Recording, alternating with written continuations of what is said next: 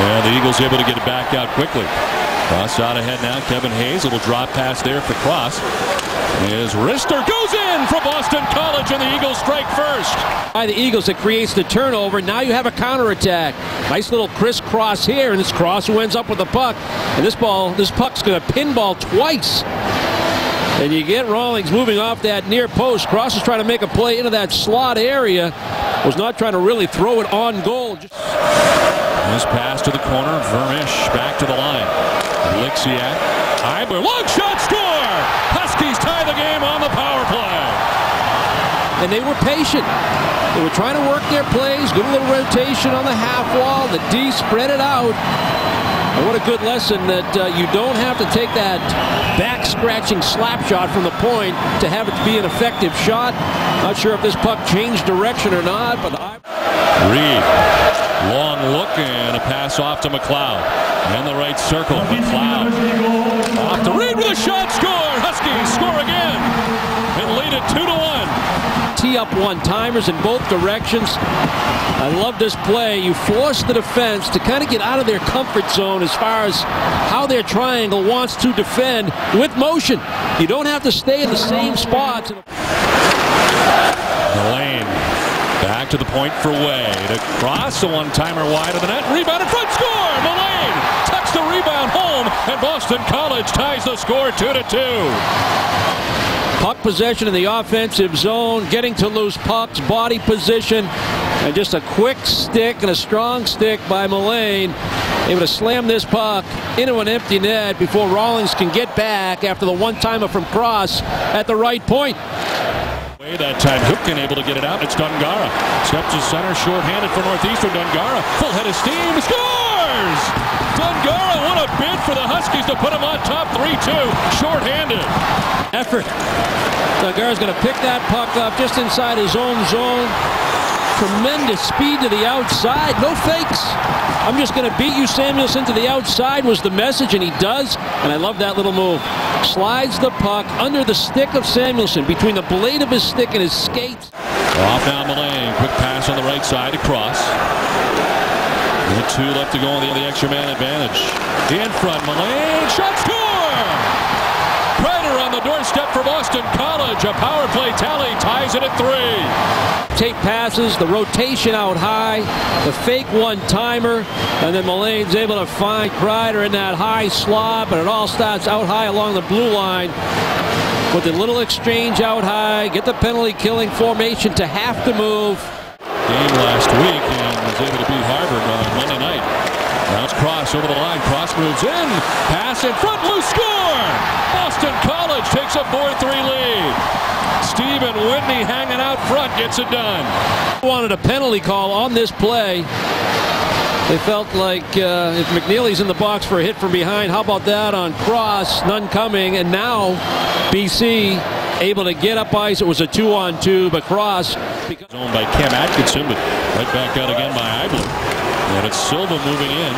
Undermanned off now to McLeod with a shot. Save, score! McNeely right out of the box and into the fray.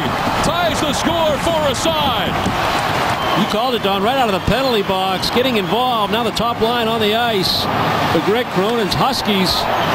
Silver in the middle. He has McNeely on one side, McLeod on the other. McNeely right out of the penalty box.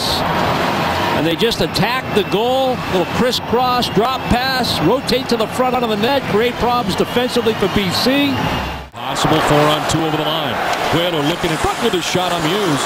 Able to stop the short side that time with the pad save. Now in front of backhander, score! Reed on the doorstep, 2 bids, and the second one goes in to put the Huskies on top. And on this play, he's the right wing. He just had a good hard net drive because Northeastern had numbers. After BC had some pressure, Northeastern did a nice job of pinning them deep in their own zone. They create the turnover. Now they have numbers on the rush. And Reed's just going to hang around the top of the crease once he sees the turnover. And the Eagles break away. Inside 10 minutes left to go in the third period. Almeida up ahead now for Arnold, who scores on the backhand to tie the game. Here's this game is going to get tied up. You're backhanded by Arnold. He's an impressive kid. I know he plays fourth line duty, but real good speed, hard-nosed, does everything solid. Northeastern does have a shorthanded goal on the night. Scored earlier by Dungara. Cutting in is Kreider to the forehand. Kreider to the backhand. In front, and it goes in. Boston College takes a 6-5 lead. Especially when you have the power play, how you can gain entry into the offensive zone almost seamlessly. And this is a good move, a power forward move. Protect the puck. If I have any kind of lane to the net, I'm going to take it. And that puck's going to get deflected up on the poke check by Rawlings, but it's going to deflect off the body of Kreider and across the goal line to give BC their second goal in a short period of time to reestablish the lead. I think Northeastern thought that play was offside at the offensive blue line. Now comes Silva across. Score! Northeastern answers and ties the score at 6-aside with just a minute 46 left to go in regulation. A solid penalty kill by the Huskies.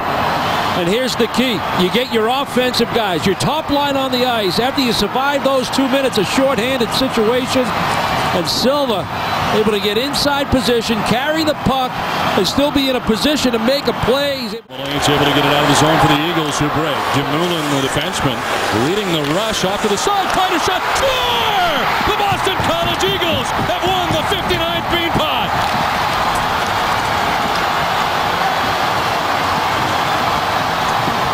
Puck gets turned over right around the tops of the circles. Look at how they attack. The speed and skill of the BC Eagles. They're ranked number 1 in the nation for a reason. A 4-man attack. You stop at the top of the crease. And the big fella, Jimmy Hayes, he's coming right down the middle. He's looking for any kind of opportunity. Well, it's a second opportunity. And he's got a wide open, gaping net to end this hockey game and deliver the Beanpot to the BC Eagles for the 3rd time in 4 years.